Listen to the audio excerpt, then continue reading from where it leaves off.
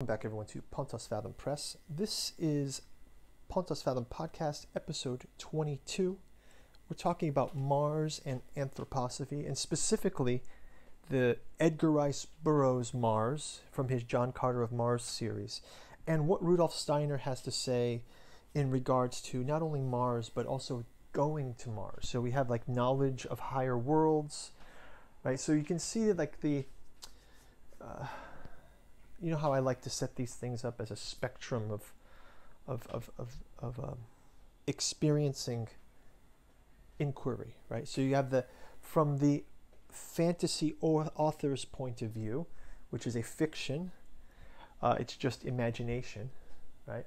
And then we go from there, we go to the spiritual realm of a philosopher, a religious thinker, a esoteric thinker, right, which is also using a different kind of imagination. And then we keep going to the sort of more materialist view of, observations of the planet, moving, rockets to a planet, telescope looking into the planet. Just as we can believe a telescope can look at a planet and a rocket can go to a planet, in the world of spirituality, it's a different kind of seeing and a different kind of going, right? And then in imagination, it's pure fantasy, it's conjecture. And yet, if we lay that out as a kind of spectrum of human activities, right? And hey, we always call it world building. Let's just call it world building, integrating of myths, psychologizing, right? There's a number of things that you could call it.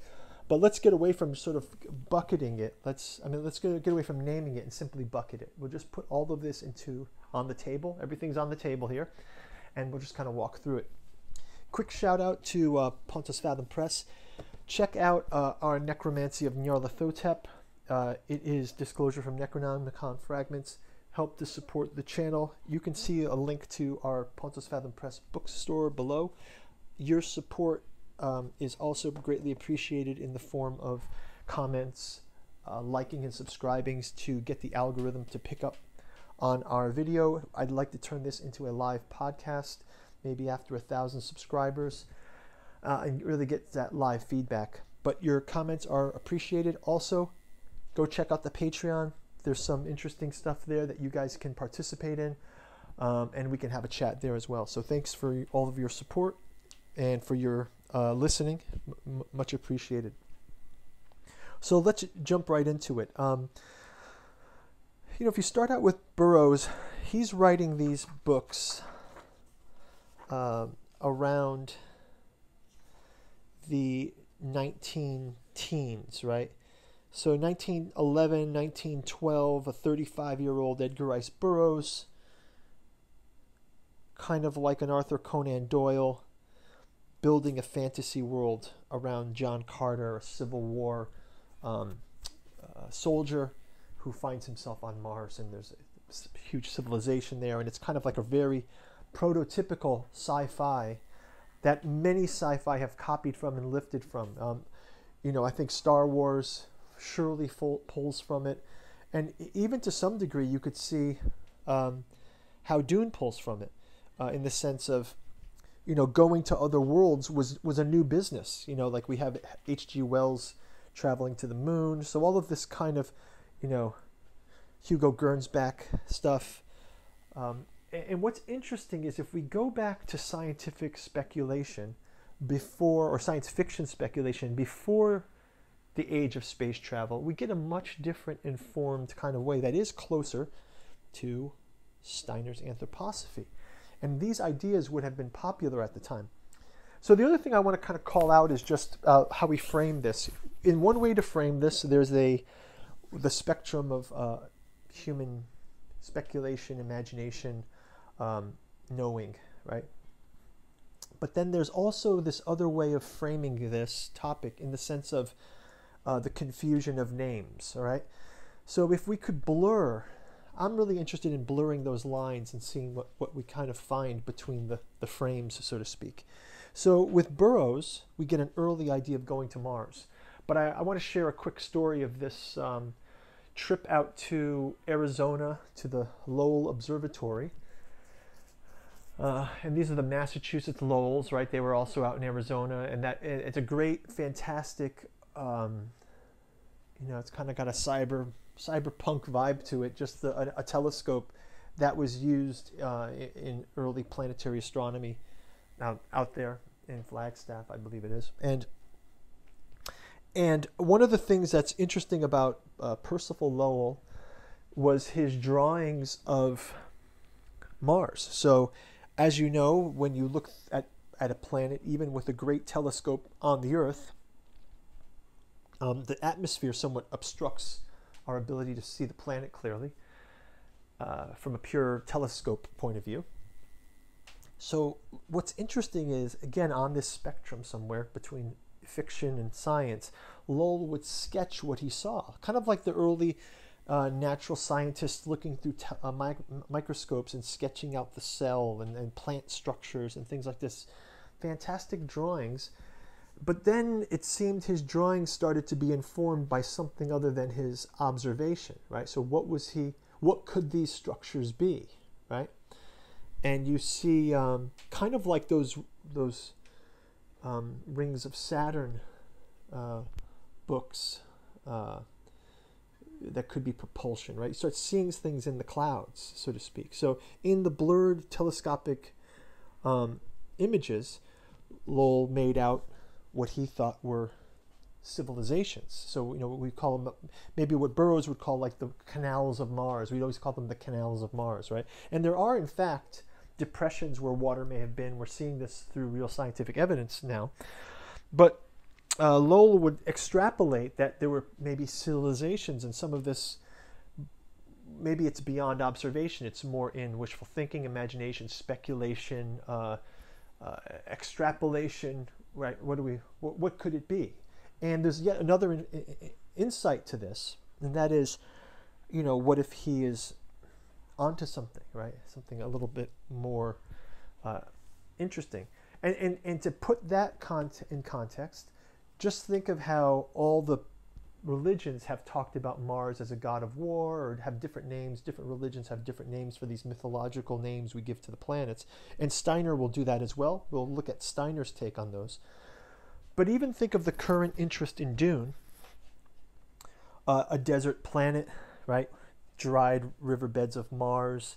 There's a Mars energy of Dune, the planet of war, the Harkonnens versus the Atreides, right?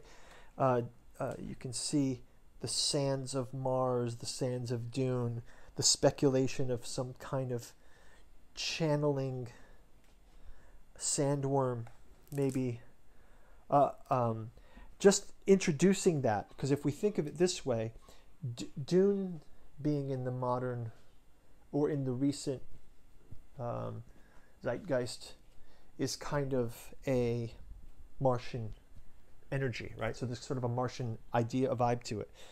So what I'd like to do is kind of go into Burroughs, and we're really going to focus today on the traveling to Mars aspect. And it's very, very strange how John Carter travels to Mars. First, we're going to a quick look into Steiner's knowledge of other worlds. Oh no, let's start. You know, we'll go into Burroughs first. Let's go into Burroughs first. So we have at the beginning John Carter escaping. Here's a picture of John Carter, captain of Virginia, and he's escaping. This is a fantastic edition, by the way, Fall River Press edition, very nicely done. You have John Carter being pursued on horseback onto some ridge, and he finds a cave where he passes out. He's unconscious in it. And as he lays there, he's paralyzed in almost an undead state, right? So the idea is from then until possibly midnight, all was silence, the silence of the dead. And then suddenly the awful moan of morning broke on startled ears. And in the black shadows, the sound of something moving, a faint rustling of dead leaves. The shock to my already overstrained nervous system. So he's paralyzed in a cave, and the nights passed. He tried to break his bonds, but with It was with an effort of the mind, of the will, of the nerves, not muscular, for I could not move, not even my little finger. And then something gave, and there was a momentary feeling of nausea, a sharp click, as if the snapping of steel, and I stood on my back in the moonlight. But on the ground, he sees his body, right? So he's immobilized, dead. He has a Herculean effort, and he sees his body before him. And yet he's also standing next to his body. Before me lay my own body, and he's standing over himself. So it's sort of kind of an out-of-body experience. My breath was short gasps. He could hear something from within the cave. And then he left and ran out to the starlight of the clear Arizona night. The crisp, fresh mountain air outside the cave was an immediate tonic, and I felt like new. Pausing at the brink of the ledge, I upbraided myself what now seemed wholly unwarranted apprehension. He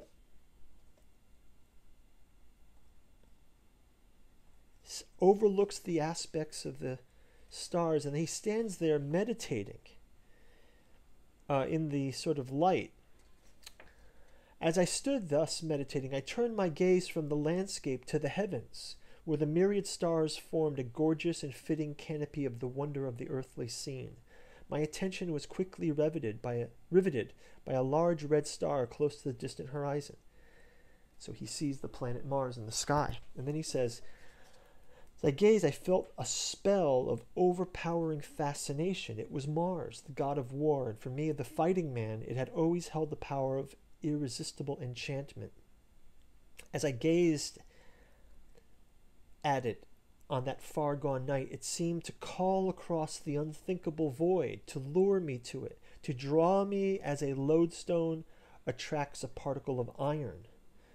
My longing was beyond the power of opposition. I closed my eyes, stretched out my arms toward the god of my vocation, and felt myself drawn with the suddenness of thought through the trackless immensity of space.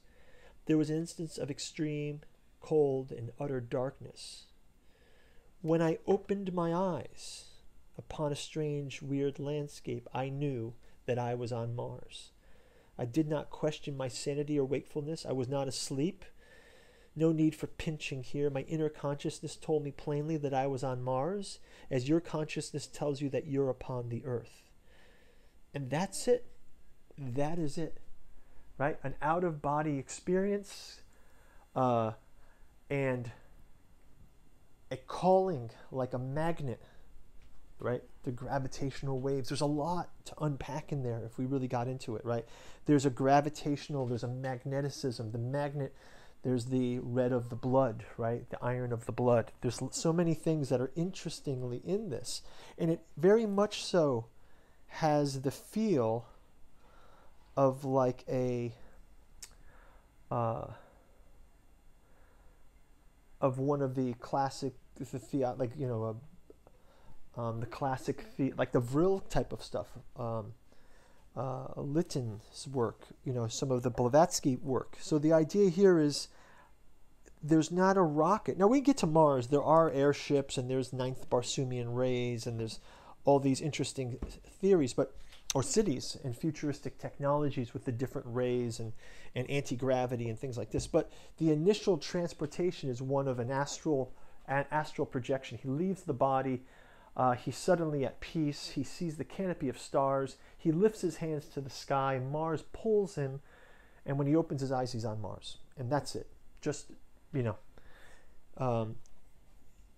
and it's the way it's informed more by esoteric writing is very interesting. So let's kind of go into this knowledge of higher worlds by Steiner. He talks about enlightenment. Enlightenment is the result of a very simple process. Here, too, it is a matter of developing certain feelings and thoughts which slumber in every human being and must be wakened. Right? So he's paralyzed, he wakens. Only one who with infinite patience carries through the simple processes strictly and with perseverance can be led to the perception of the manifestations of inner light. The beginning is made by studying different beings and things, a crystal, a stone, a plant, an animal. The thoughts indicated as examples must pass through the soul, accompanied by alert feelings. The pupil says to himself, the stone has a form, the animal has a form. The stone remains motionless, the animal changes its place. The natural impulse which causes the animal to change its place is a desire. The natural impulses are served by the animal's form. If one thinks deeply into such thoughts while contemplating the stone and the animal, two quite different kinds of feelings will arise in the soul, one kind from the stone and one kind from the animal. And these are the organs of clairvoyance he talks about, right? But then he also talks about the idea of later stages of initiation in which those motions are no longer physical motions, but they're astral motions, right? So the idea of these astral motions are kind of like the way Burroughs is traveling to Mars. So again, we go back to the Lowell story. Lowell's a scientist, and yet he speculates on these cities of Mars. What was on Mars? What are the beings of Mars, right? What is this Martian energy? You know, and if we keep looking into the the anthroposophical writings, you know, in occult science, Steiner talks about man and the evolution of the world, right? So the evolution of the world, we're talking here about the sun and the moon and the earth, but then he starts to talk along the lines of the other planets. So he talks about Christ coming to the earth. He talks about an oracle of the sun. He calls Christ like a sun. He talks about moon beings. Other oracles were called into life by the members of Saturn, Mars, and Jupiter, whose initiates carried their vision no farther. These are higher egos. And here he talks about the Mars wisdom, right? So the Mars wisdom, he says, besides the modes of initiation, there were still others for human beings who had received into themselves too much of the luciferic nature to permit a great part of the life body being separated from the physical body was the case of the sun humanity. More of the etheric body was held back in the physical by the astral body than with the sun humanity. Human beings of this type were not able, even in their most advanced state of consciousness, to reach through to the prophetic Christ revelation, their astral body being more under the influence of the luciferic principle. For though there were beings who, though they had left the earth at the time of the separation from the sun, were not upon so high a level as to be able to partake in the sun's evolution. So they took to the evolution of the lower planets. So there arose the Venusian energy and the Mercury energy. And these further classes of the Mars energy calls something called a Vulcan order. The human beings who revealed himself with a higher ego are part of a Vulcan order, right? The Vulcan initiates could make, and Vulcan is another kind of Martian force, right? Saturn, Jupiter, and Mars initiates in the following way. They differed. The later received their secrets from a revelation from above, more in a finished state, while the former were already receiving knowledge of thoughts and ideas of their own. They had the ability to clothe their secrets in the form of human concepts.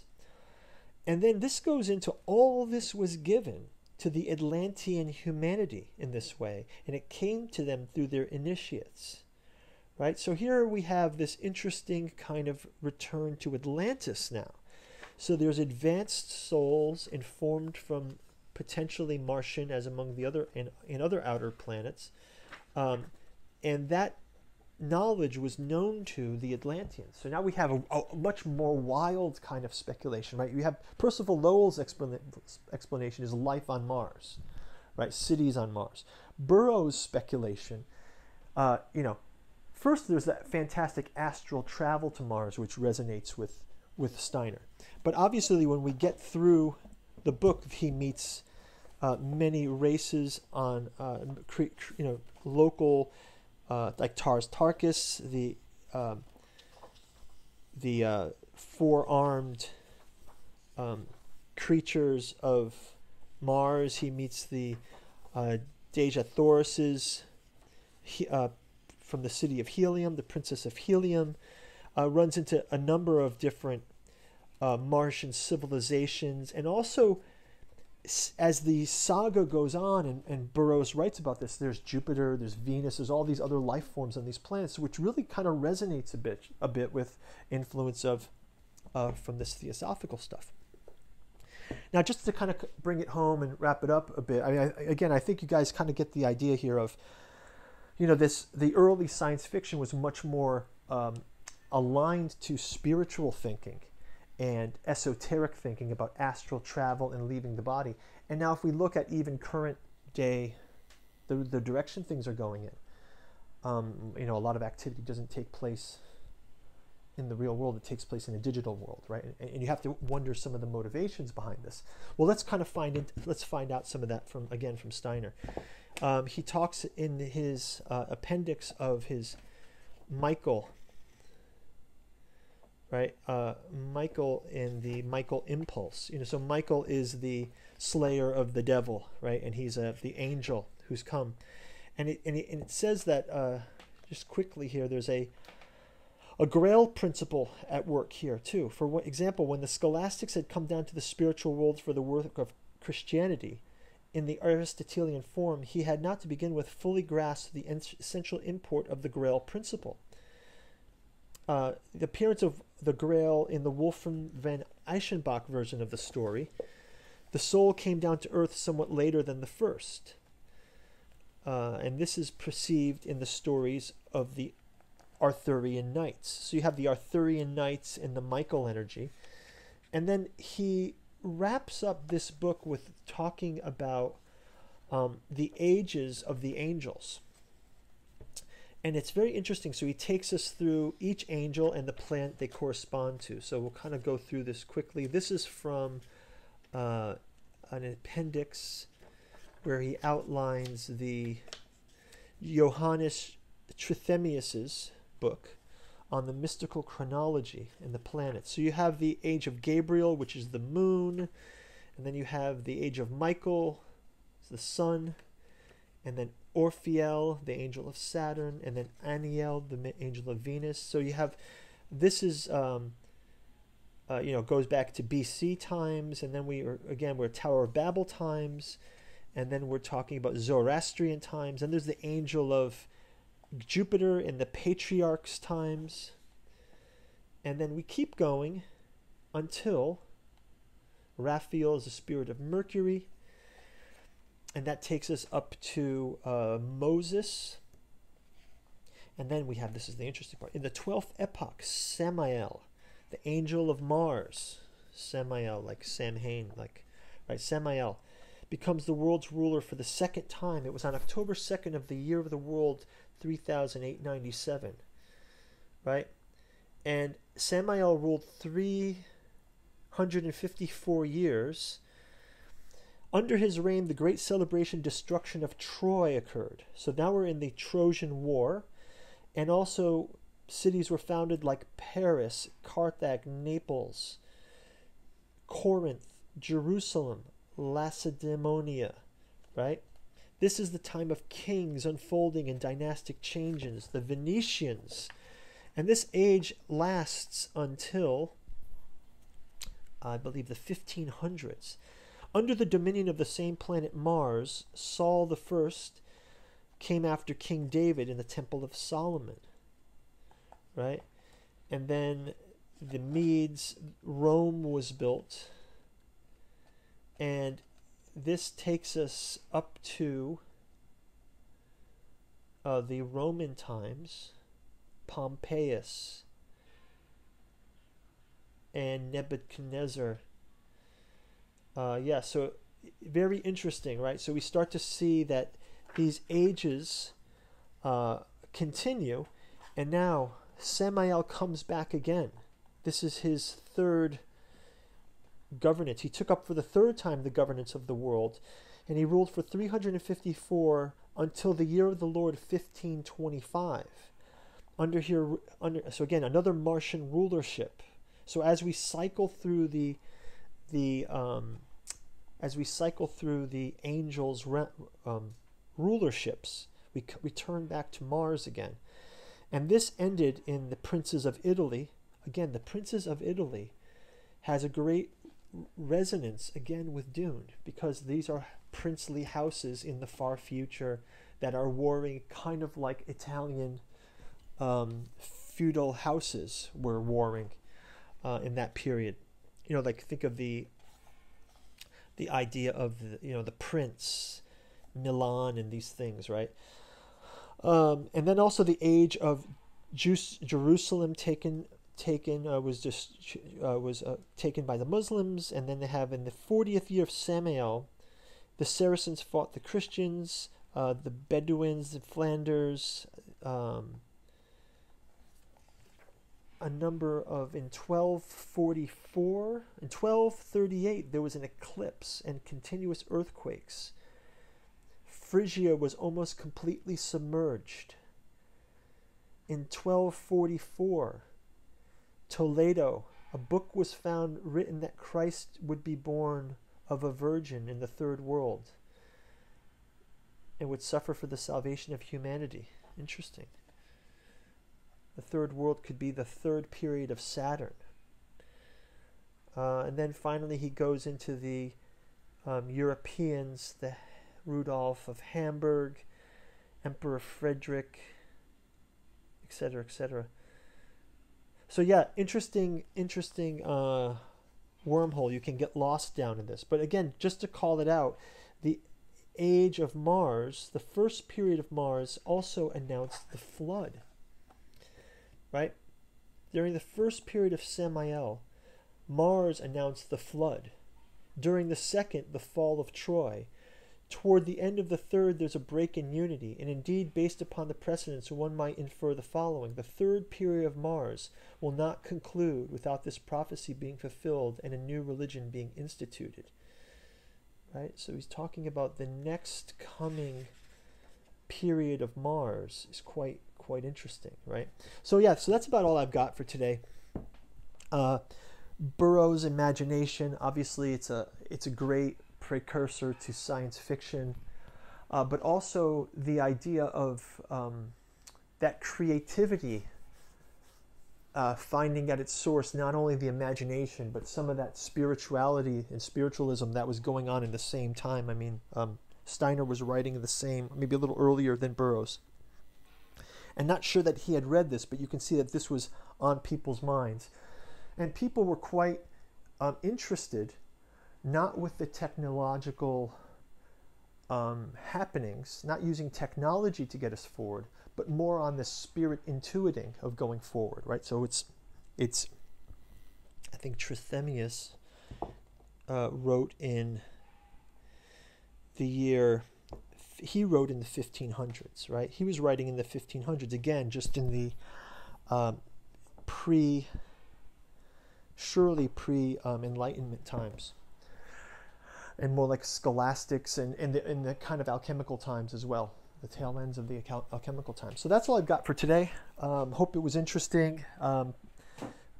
We'll be doing some more of these. Last week we did the Bleach and Theosophy quick takes.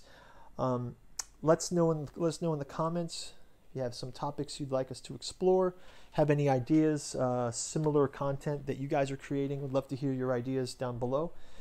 Check out the links below, and thank you for your time. Talk to you soon. Bye-bye.